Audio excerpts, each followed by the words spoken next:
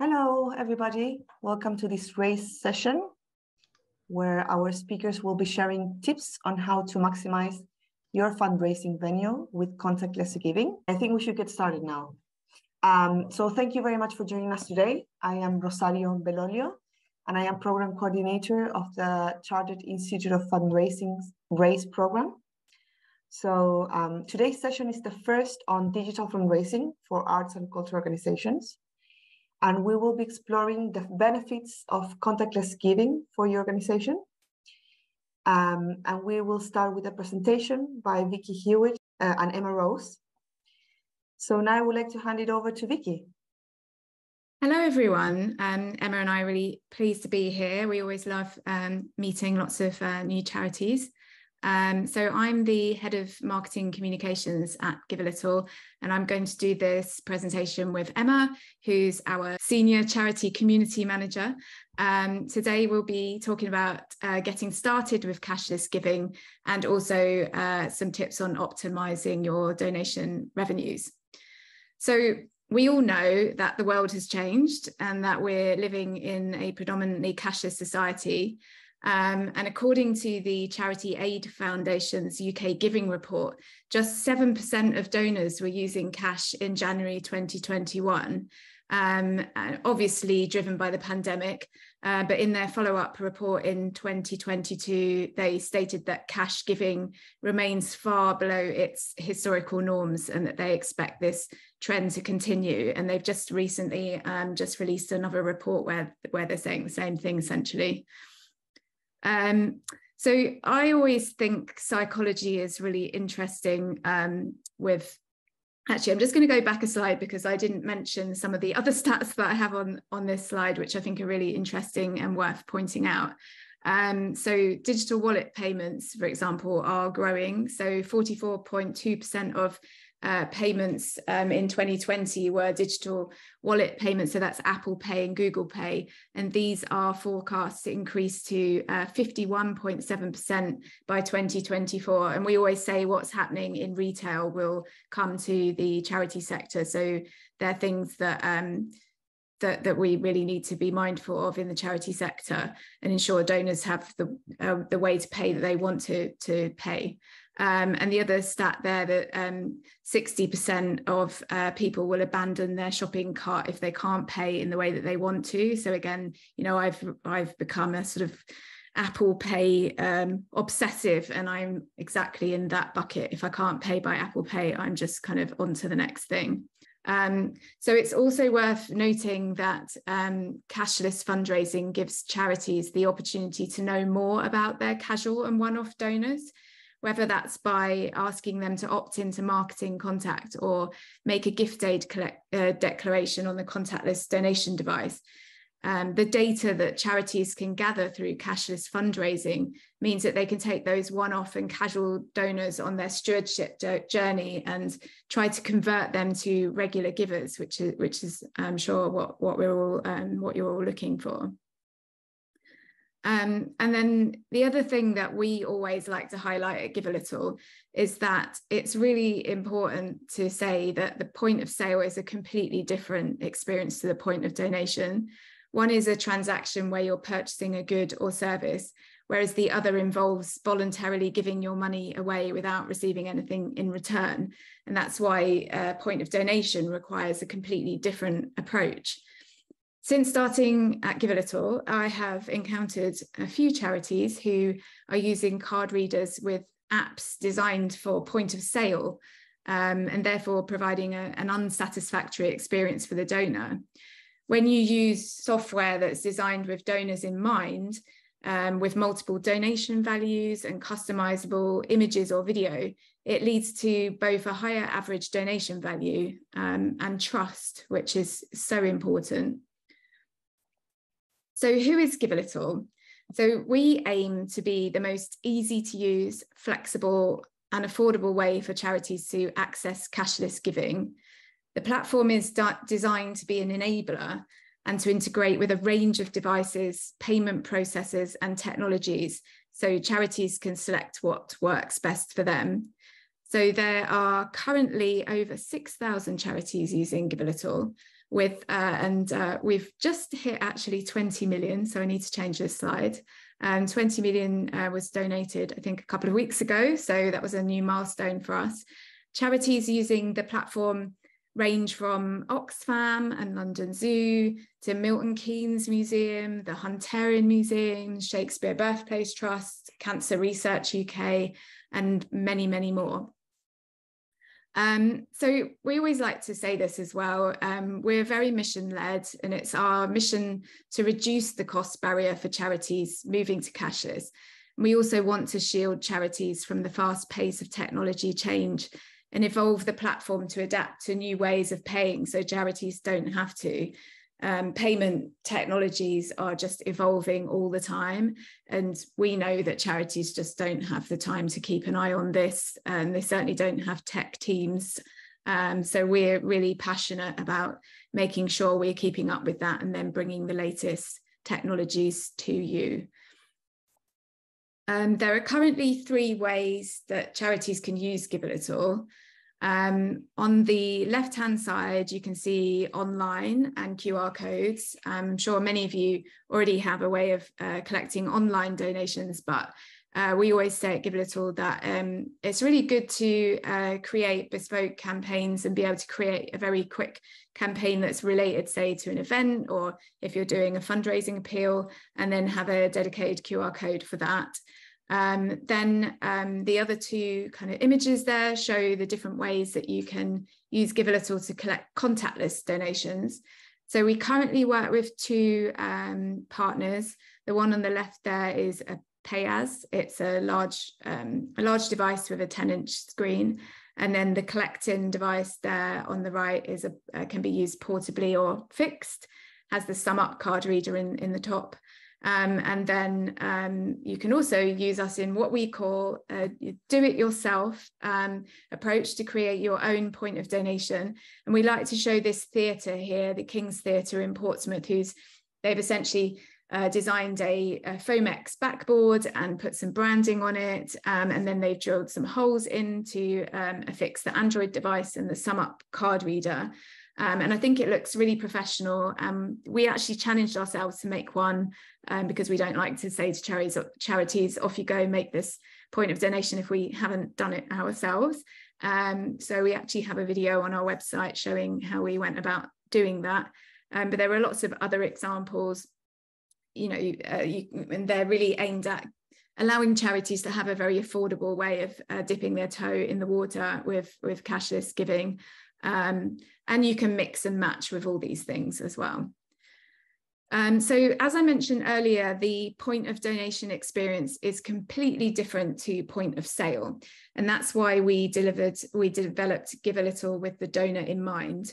So the platform allows you to create customizable campaigns with tailored messaging, images, and video. It provides a frictionless donation experience. So we provide the tech, which is complex and constantly evolving, so charities don't have to. Donors can opt into gift aid. Charities can download data, especially formulated for HMRC claims.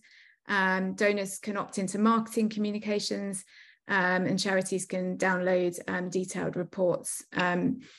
Our admin dashboard is designed to give charities the information that they need, with lots of details and summary reports. And we're actually working on a UX design project to give more detailed sort of snapshot information on campaigns, so charities can monitor their campaigns and see what their average donation value is, what their most popular donation value is, so that they can test and learn and make changes as they go on.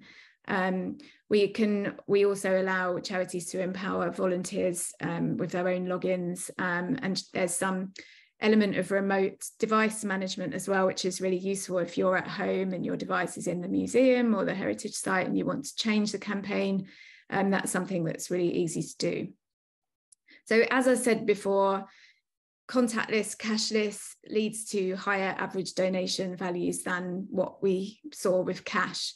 And currently on Give a Little, we see an average contactless donation value of £9.69. So that's your card present, tapping your card on a device. Similar values on QR codes as well, because it's a similar kind of experience where you're out and about and you're maybe making a donation kind of on the hoof. Whereas online average donations are £38.47. I think that's more because people they know they're going to the website to make a donation.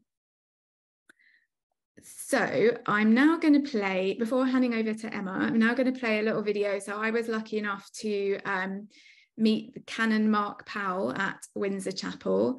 He invited me for a cup of tea, which was very nice. And I shot this. It's a short video, 2-minute video, just so you can hear in his words how he's using Give a Little, and then Emma will take over from there. St George's Chapel stands within Windsor Castle, which is a scheduled ancient monument and still a working royal palace. The chapel here is self-funding, so we rely on donations from visitors, collections at services, and money from other benefactors and grant-making bodies. We've noticed that a lot of people don't carry cash or use cash anymore. So to encourage donations, we were keen to have a contactless paying machine, both for visitors to the chapel and for people coming to our services. We did some research on the best way of taking contactless donations, and were recommended to use Payaz and Give a Little. And we've been very happy with the way the gadgets work. Give a Little have given great support, explaining to somebody who's not very good with IT how to install and get the machines working. Give a Little gave us a lot of help with designing the welcome screen, which is a slideshow, 3 different pictures of the chapel. It's very eye-catching, and the fact that the image keeps changing draws attention to the machines. We take advantage of the gift aid scheme for our UK tax-paying visitors. So to be able to do that through these gadgets and get a report that's ready to send to HMRC is very useful for us. So if anybody is visiting Windsor Castle and comes into the chapel, we'd encourage you to make a donation to support our work as a chapel and support the upkeep and care of these buildings.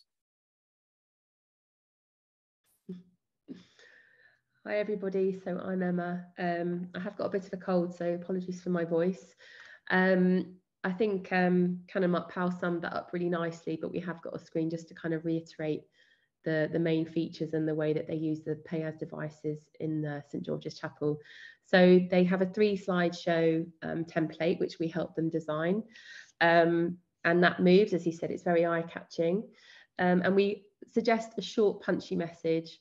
They have separate campaigns with the same, they use the same campaigns across the chapel, and that gives them the ability to analyse which works best in terms of positioning, imagery, wording, and donation amounts. So as Vicky mentioned, you have the data in the background. We suggest that you definitely look at that and kind of change your campaigns accordingly. So that's that one. Makes me laugh how he refers to them as gadgets as well. It always makes me smile when he says that.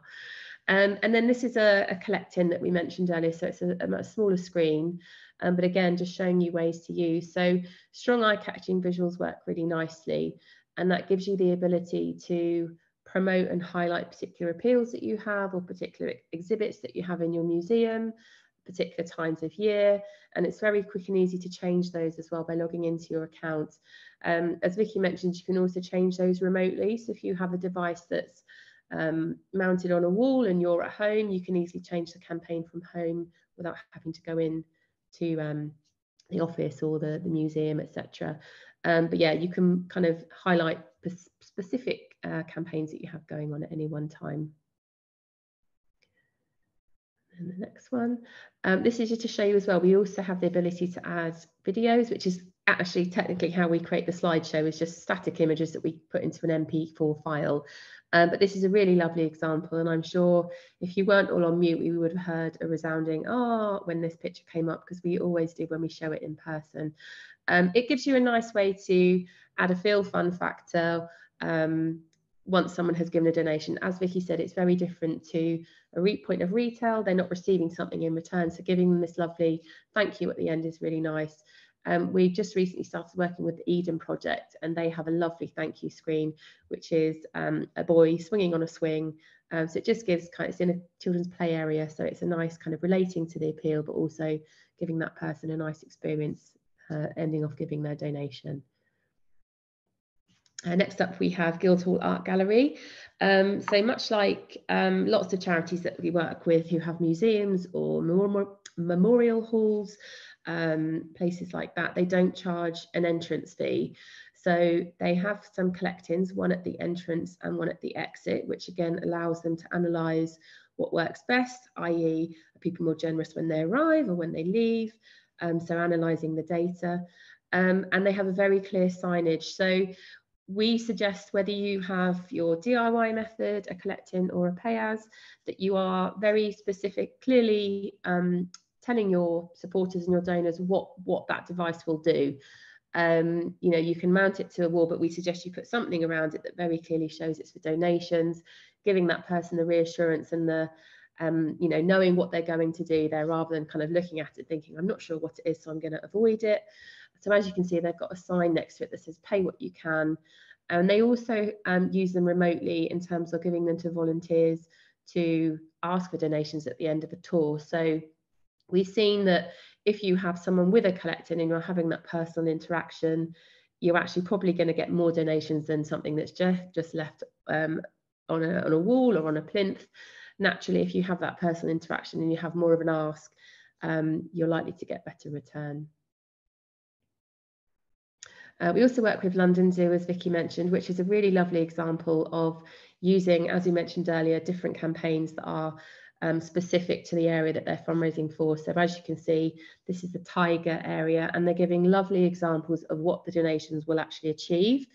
So you probably heard the phrase charity shopping lists before, which give the donors a logical explanation as to what the money they give, how that will help your charity. So by doing that, you're encouraging the donors to maybe give more than they would have, or maybe give something that they wouldn't have at all before. So as you can see, they've got some lovely signage telling the donor what the money will achieve, explaining about the animals that they relate to, and it allows them again to do some A/B testing. So to see, for example, if different images work better than others, if different donation amounts work better.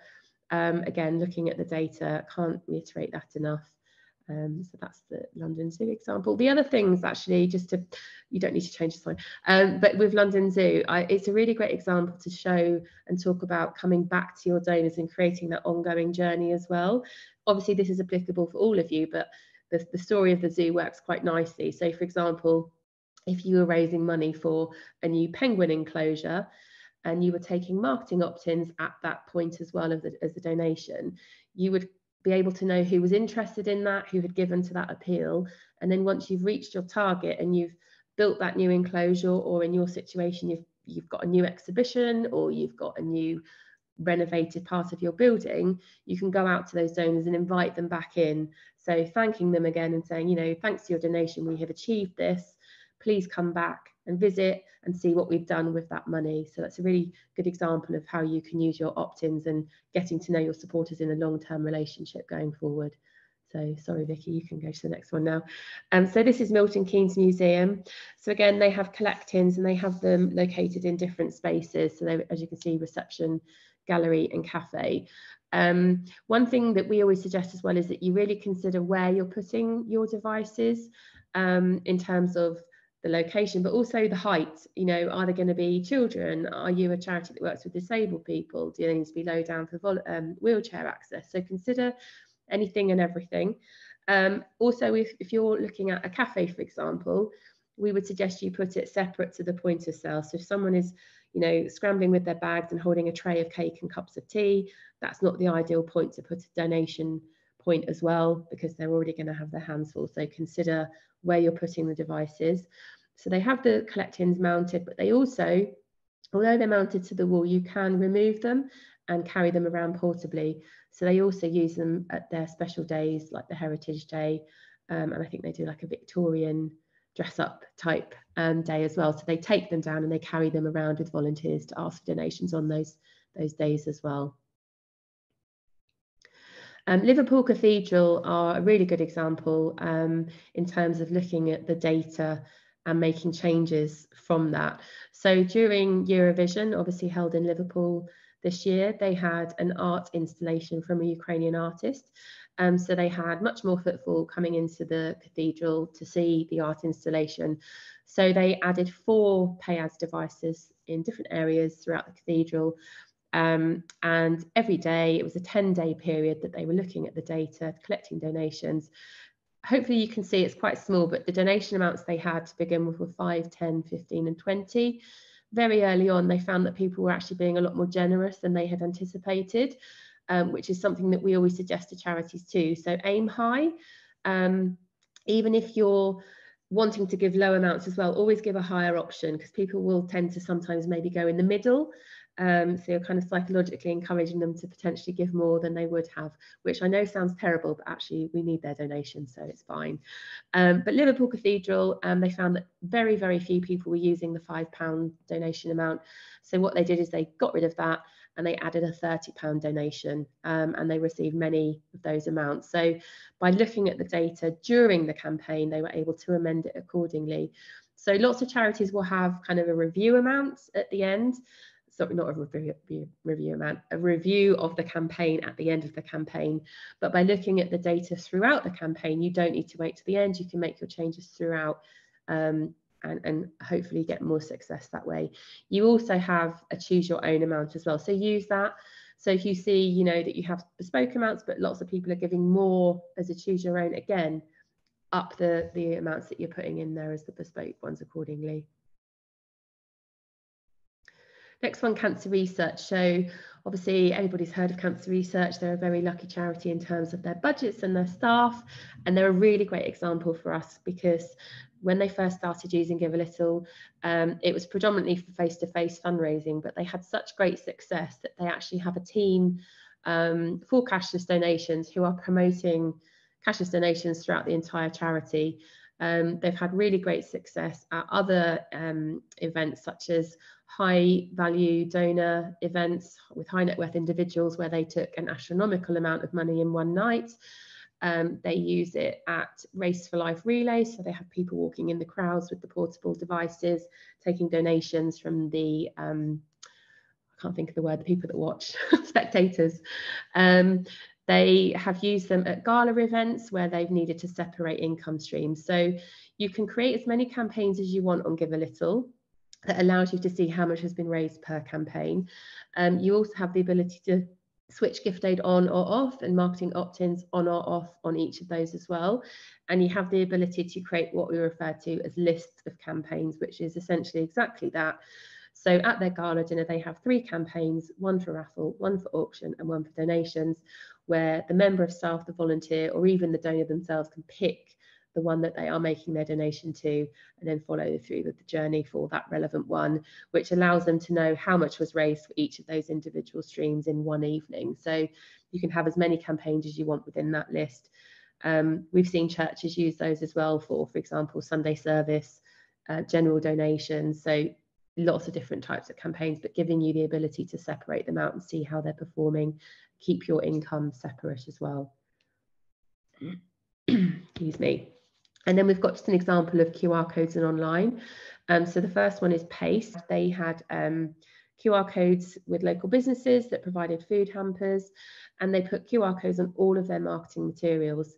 So some charities will have a combination, so they'll have people with the collect-ins or the pay-as devices or the DIY alongside QR codes. So if you think, for example, if you had a gala dinner or something like that, you have your volunteers with the devices, but you can also, you know, kind of make that a lot more impactful using QR codes on the menus, the printed materials, posters. It's very, very cost effective because it doesn't cost anything at all. You're not having to spend money on a device or an Android machine, anything at all.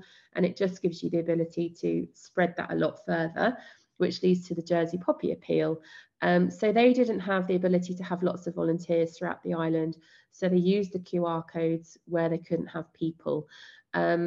As Vicky showed earlier, the The journey is effectively the same in terms of the lovely screen, the campaign screen that they will see, the ability to pick the amount or choose their own. And as I said, if you have Stripe, the ability to use Google Pay and Apple Pay, which makes the donation extremely quick and easy to do. So effectively, anywhere you don't have people, QR codes are a really good option. One thing that I always say to charities is if you are using QR codes, make it very clear what they are for, because QR codes are used for many, many things nowadays. I think the debacle of track and trace means that everyone knows how they work now, but people can be cautious of them if they're not sure what they're going to do. So just like we recommend with the devices, make sure you are marketing them with some signage or some wording around them, just reassuring people, you know, use this QR code to make a donation, use this QR code to whatever it is you're sending them to do. But in this situation, it would be making a donation, to give them that reassurance and that confidence. And then the benefit of using the Give a Little app, obviously, is that you get these beautiful campaigns at the end of the journey, whether it's on a device or a QR code that has your charity branding, your wording, your imagery, which gives your donors and supporters that confidence that they are in the right place. So yeah. So just taking over from Emma, I just wanted to highlight that we have a group model, which might be of interest to some people on the call. So we have a very long-standing relationship with the Church of England. We've been working with them for 4 years, and they wanted all of their churches to have access to Give a Little Premium, which allows all of the features that we've been talking about, the customization and the gift aid and marketing opt-in. They wanted even the tiniest church to have access to that. And so they have a national license with us that allows all of their churches to use Give a Little for free. The group model doesn't have to work in that way. It's just if you have members or other organizations within your umbrella organization that essentially have their own bank accounts, then you can kind of link them all to one group account. And then you can, as a group owner, sort of decide if you want your members to have a discount or that kind of thing. So it's quite, it's certainly worked really well for the Church of England. And I always like to say when we're talking to museums or heritage sites that I think there's a lot to learn from the church sector, and particularly the Church of England, with the way that they've gone about rolling out digital giving to their parishes. I'm sure you can imagine that a lot of the people that we're dealing with the Church of England are maybe of an older generation, or that they actually, their main role, like Canon Mark Powell, is not it's not to administer contactless devices, but they end up having to do it because obviously a church, you know, ranging from the smallest ones, they're not going to have an awful lot of staff members. So we've always designed Give a Little to be really easy and user friendly for people who don't have much in the way of IT experience and so on. And also there's a lot of similarities, I think, between museums, heritage sites and churches, in the sense that they have buildings, they have got to consider where do I locate my device? Do I have good connectivity? How do I explain to, you know, my congregation and my volunteers, you know, how to use the devices? So yeah, we've learned a lot from them, and I feel like we always, you know, when we're meeting with museums or heritage sites, we like to pass over those insights that we've learned. And I think the Church of England have been very ambitious in their rollout, because they know how important it is. They need to give both their congregation, their regular congregation, but also their casual visitors. And often many churches are tourist attractions in their own right. So there's plenty of opportunities to get one-off donations. Then I just wanted to summarize with some tips based upon what we've been talking about over the past 30 minutes or so. So firstly, we would say make the donation experience as engaging as possible, and think about which audience you are targeting, as this will help you maximize your donation revenue. So as Emma was saying with the Eden Project example, you know, their campaign is themed or designed to fit in with their nature and their play area, and is aimed at their programs that are focused around education. And I know there was one church who they had a different campaign for their kind of parents and baby group to their general donation, because it just makes donors feel like, yes, I belong here. This feels right for me. And obviously the thank you screens is another opportunity to make the donor feel good about making a donation. So yeah, and also having those campaigns that are targeted around a specific campaign is also really both very useful for tracking income, but also again really resonates with donors. And I definitely recommend experimenting with different donation amounts. I think, you know, Emma gave some really good examples, particularly of Liverpool Cathedral, who are really learning, not just getting it set up, putting it in a corner and thinking, I've done cashless, I've done contactless. It's about really looking at that data, definitely adding a higher donation value than you think people will give, because again, that psychology point, it really does lead to people giving more. Definitely use QR codes alongside contactless, you know, put them on printed newsletters or posters.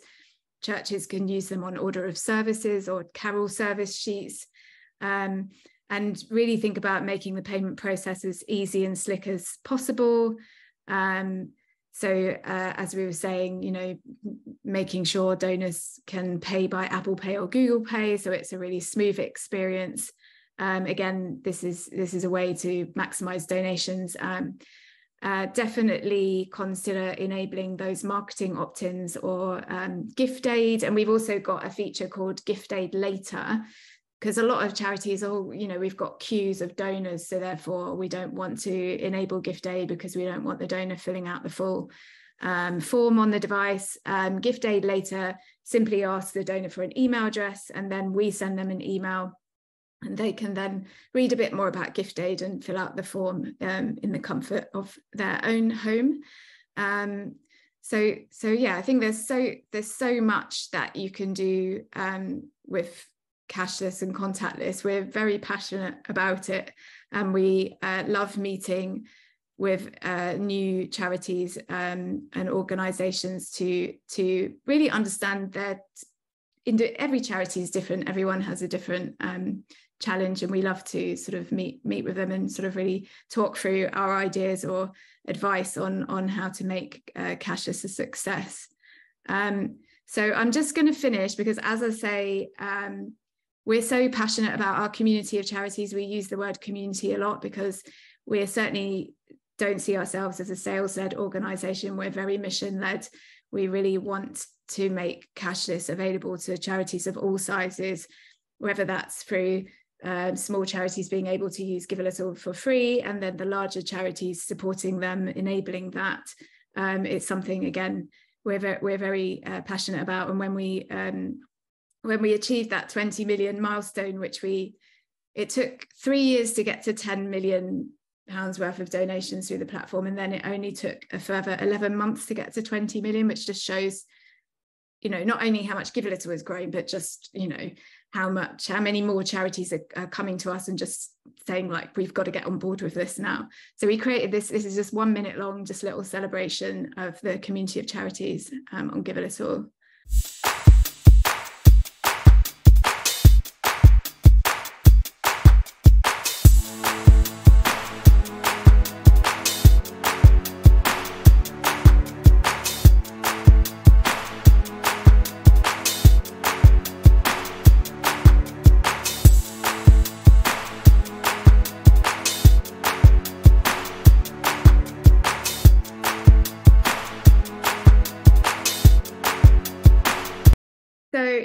That kind of comes to the end of our presentation. And I hope that you can see from that video that we're all about charities. We're all about helping you raise the funds that you need to do what you do. And it makes us feel warm and fuzzy, just as it does, I'm sure, for you when you get success with your fundraising campaigns. Now, I think we've got some questions in the Q&A. So Emma, I don't know if you want to... Yeah, I can read. But yeah, we have got some questions. So the first question is, we used to have a mobile donation device in our theatre with another supplier. However, we encountered connection issues as we thought it was going to be powered by 3G, 4G SIM. It ended up needing a connection of its own and clashing with our Wi-Fi connection. Do you know what Payaz provides in terms of connectivity to process payments, and whether the DIY solution can use the local network or a data SIM? Well, so that we always say this, don't we, Emma? Connectivity is king with success of cashless. Wi-Fi is the top recommendation if you can. If you can't, then the devices, whatever device it is, so both the Collect-In and the Payaz device will come with a SIM card which you would need to activate, or you can put your own SIM card into that. They are both 4G, and as far as I understand, you can use your own 4G SIM cards. You can also tether to a phone, which is obviously only really a good idea if you're standing with the device. But yeah, I think the connectivity side of things, you know, if you have poor connectivity, you're just not going to get the donations coming in, or you're going to get a failed transaction. So figuring out, you can get boosters, Wi-Fi, there's all sorts of things. I know Payaz actually do like a sort of MiFi type booster type device.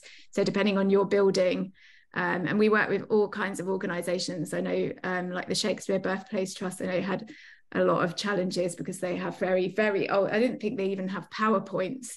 And I think with Liverpool Cathedral, actually, they used power banks because they didn't have access to the power, you know. So we know a lot of you are going to have buildings that have challenges, but again, you know, challenges are there to be solved.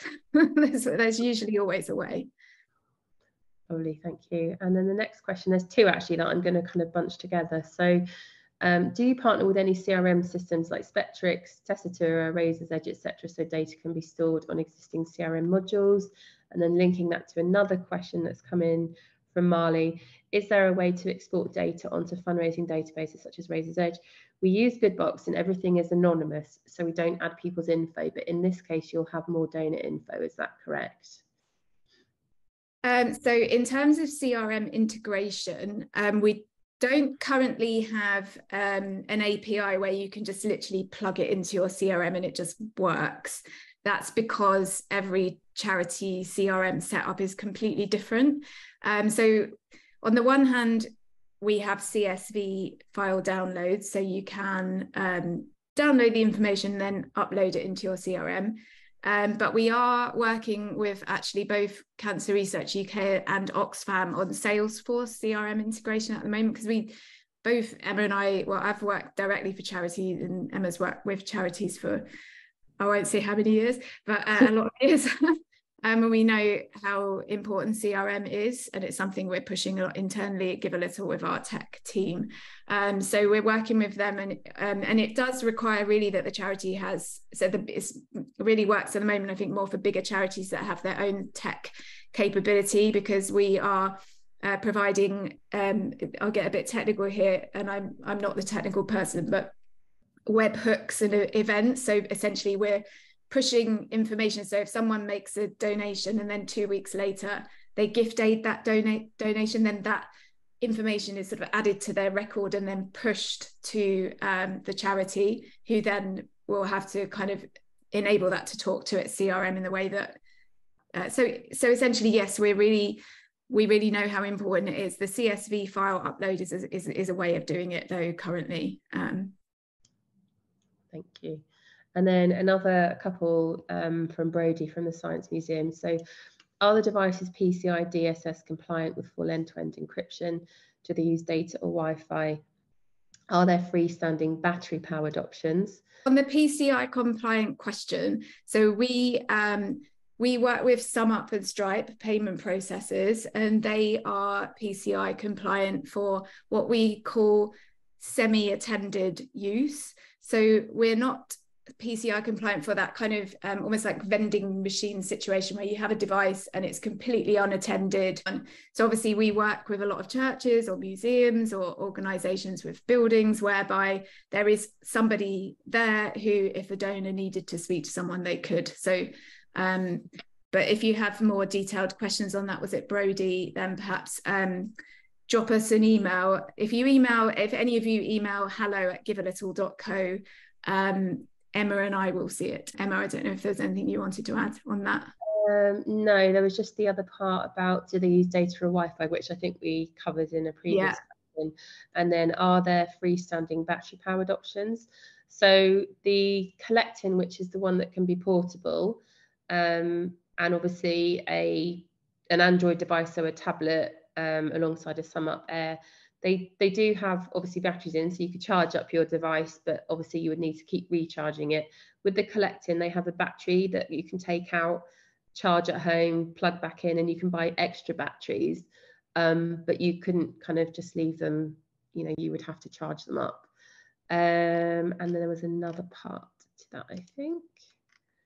How are they communicated to the charity, the information? So you would log into your Give a Little account, so you have the ability to add different users to your account. So you have admin users and you have volunteers, which is another benefit that we did. There's loads of stuff that we haven't even touched on today. We've kind of given you a very high level overview.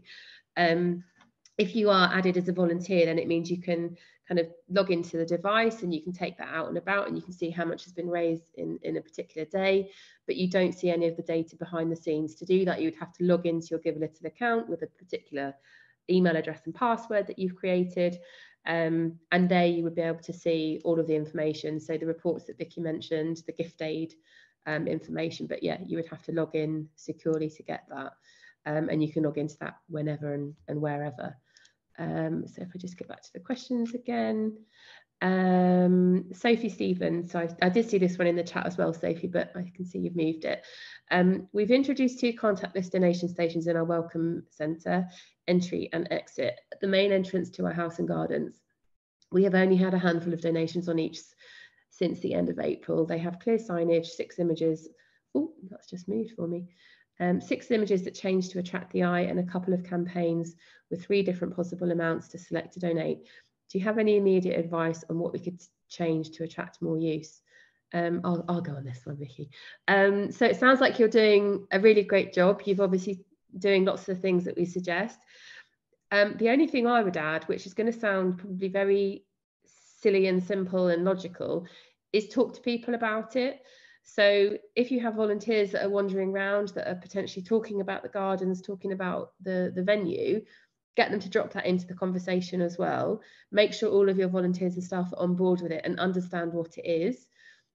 Get them to use it and see how easy it is. And also, if you have any ways of talking to your supporters in terms of a newsletter or a blog or information or anything at all on your website, put it on there as well. So again, it's kind of going back to reassuring people of what it is and what you're doing. And it's a news piece. If you start using contactless devices or QR codes, it's a news piece that you can share with your supporters. We've installed these devices, please come along and make donations. And harping back to that charity list type aspect as well, a lot of technically charities, people don't understand that they are a charity. And I think in the situation of a museum or a cathedral, people don't necessarily understand why they're a charity and what the money that they give actually achieves. So I think it's really important to just go back to absolute basics and make sure you're communicating that to everybody as well. Yes, we are a museum, and yes, potentially maybe you do charge an entrance fee, but actually, in order to continue doing A, B, C, and D, we do rely on volunteers making donations, not volunteers, donors. So yeah, take it back to absolute basics and talk about it, put it in social media and kind of try and highlight it. I think, Emma, if you remember, we were talking to St Albans Museum Trust yesterday, and they've had a lot of success. They're doing really well. So we wanted to know what they're doing. And they actually have so they have temporary pop-up exhibitions, so I guess they do get a different type of visitor for those, And I think during those, what they have said, and we do know this, that if you have a person with the device who's talking with it, the people will give more. So I think my advice would be to try that in some way. So either like with the Guildhall Art Gallery, is there a tour? Is there some place where you can prompt a donation, where someone knowledgeable can explain again, like why you need the donations? I think it is an example of that situation where maybe there's a point of donation in the corner. People just walk, even if you've done all the right sort of thing with the signage and so on, you know, people are just walking past it and not interacting with it. So that's what I would advise on that as well. And also ask people, if you see people if you have the, you know, the luxury of having volunteers and people there, and they see people kind of looking at it and walking away in a nice way, ask them, you know, can I ask, you know, how you found the experience today? Did you enjoy using the machine, or the device rather? But ask people. So, you know, again, a news piece, and say, or pick a kind of, what's the word, a working group of people, and ask them for advice on how you can improve things, potentially of kind of valued supporters, and ask them for their advice. And actually maybe consider where, if you have an area where people tend to spend more time, actually. So, you know, we've talked about other charities that use entrance and exit, but is there somewhere where people, for example, will spend time looking at an exhibition or something? So maybe consider moving it entirely. Is there a transaction limit, or is it in line with contactless, i.e. £200? That's from Dominique. So when you have a device that allows chip and pin, then, you know, possibilities are endless for being generous donors. Digital wallet, again, that doesn't have your contactless limit on there. So there are some devices out on the market that don't allow chip and pin. So if you're tapping, there will be the contactless limit, but if you're paying with a digital wallet, there isn't. So yeah, we've seen some very high donation transactions go through for like those high value net worth individual events, like Cancer Research UK have. So yeah. Yeah, I spoke to a charity recently, a really, really tiny charity, who take people out on wheelchair adapted sailing boats, and they had £1,000 donation from like complete stranger who'd gone out on the boat. So, you know, if that was just a collection bucket, for example, or a collection tin, they wouldn't have put £1,000 in. So that was a really lovely story. Back to the question. So there's one here from Jenny. Out of everything you've mentioned, what would you say is the single biggest factor that makes the most difference to maximise revenue? Well, that's a very open question. Yeah, I don't know. For me, it really does revolve around the storytelling. Storytelling and passionate, engaged individual within the charity, having a charity champion for cashless. Again, that's something I've seen makes such a difference. You know, there's often a lot of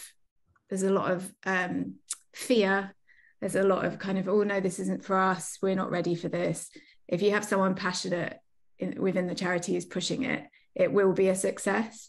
But yeah, the story-led side of things is so important, getting across that cause-led messaging, making the cashless donation experience exactly the same as any of your other fundraising donation-led experiences, not just being a transaction. People want to feel good about donating, don't they? Mm. Yeah. And then there's two here that I'm going to put together again. So what advantages, this is from Sam, what advantages does Give a Little have over Goodbox or Liberty Pay? And then adding that to an anonymous one, which is, we currently use Liberty Pay and bought 3 contactless devices. They are so expensive. Yeah. Is it possible to switch and use another payment provider like Give a Little, but keep the same devices? So I think just picking that first question, how are we different? I really am passionate about the fact that we're mission-led. It's the one thing that, you know, I've been at Give a Little for 18 months and Emma's much newer, but we're so focused on trying to give all charities, regardless of how big or small they are, we don't tie you into a monthly, we don't tie you into a contract, rather it's £7, starts at £7.50 a month. It's about how much fundraising you're bringing in through Give a Little, depending on how much Give a Little, what you pay for the subscription, the platform rather. So We're just very passionate about helping charities, but it's really what is at the core of what we do. And I know that we're nearly at 1 p.m, so we probably need to wrap this up. But Emma, I don't know if you want to just quickly say, being new to Give a Little. Yes, as Vicky said, it's the mission-led approach. That the fact that our goal, our literal goal, is to reduce the cost of cashless fundraising. So, we charge a monthly subscription based on how much the charity puts through Give a Little, and for the really small charities that raise up to £1,000 a year, it's a free service. And as we said, it's the larger charities paying that monthly subscription that kind of subsidises that and helps that happen. And I know that Ben, our CEO, is, as we are, it's all about reducing that cost. And ideally, the dream situation is that we grow so much that we rely on scale. So the scale is so big that we can actually reduce those costs even further. And that's it's lovely that everything we do, the charities are considered the number one priority, everything we do. I will just do this last question because there's literally one left, if that's okay. And I feel like it's a nice, neat ending then. And it's from Kelly. It may be a silly question, but how does a contactless donation give you the customer's contact details? You mentioned an advantage is obtaining customer data.